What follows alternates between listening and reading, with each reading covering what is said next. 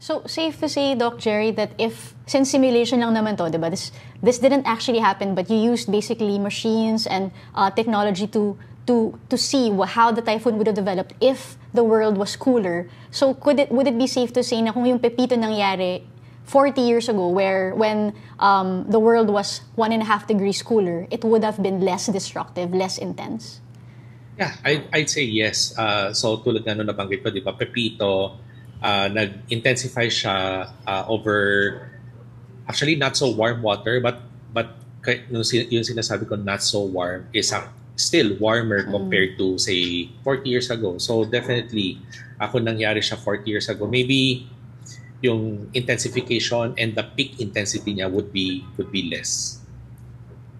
Okay, let's bring up yung slides 6 and 7 in the slides of Doc Gerry. And maybe, Doc Gerry, again, you could explain to us what we're seeing on screen and explain the study. This is the pseudo global warming study that you did. You compared several storms so that were all experienced in the Philippines. So ano naman po yung study na to? What does it say about our storms today?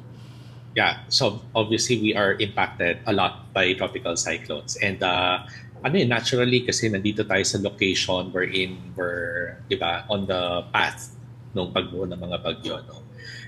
So dito sa figure na to, we're looking at different months ng sea surface temperature in the future. So mid-future is around 2050, 2060, 2070, and the past. So when we say past, that's around 30 years ago. So from the figure, makikita agad na yung future na ina-expect natin, yung patutunguhan ng sea surface temperature would be warmer compared to what we have now. So even though I kept on saying na mainit ngayon, we're still expecting some increases, future increases of sea surface temperature. Especially the next 30 years, yung increase na naranasan natin in the past 30 years, compared to the next 30 years, mas maliit yung past 30 years. So we're expecting that the heating would accelerate. On the other hand, sa right side of the screen, yung mga blue naman, this is for different months kasi different months, iba-iba naman talaga yung distribution ng heat ng ocean natin. No?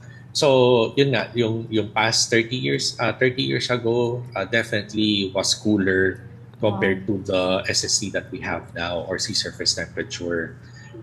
So, using the same concept na si Ulysses binalik 40 years ago, ngayon naman dito sa pseudo-global warming experiment, we took the most devastating tropical cyclones that we had in recent memory, no? Si Yolanda, si Odette, meron din kami kay Mangkut. Mangkut is Ompong, by the way. And I forget yung ibang bagyo. Pero dinagay naman namin siya in 2050, 2060. So what are we expecting yung mga tropical cyclones na mabubuo 30 years from now? Ganun din. So just like yung from the past to now, it strengthened, intensified. Yung from now naman, if we're going to look at what will happen to these tropical cyclones if they were to happen again, and for sure, may similar na tropical cyclone na mangyayari talaga. They will become more intense. They are now prone to rapid intensification.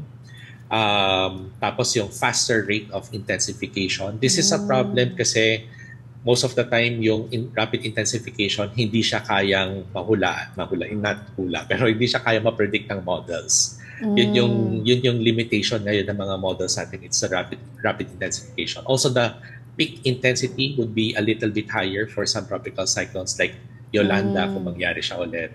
So, di ba, yung kung akala natin si Yolanda ay napakalakas na more than 6,000 people perished.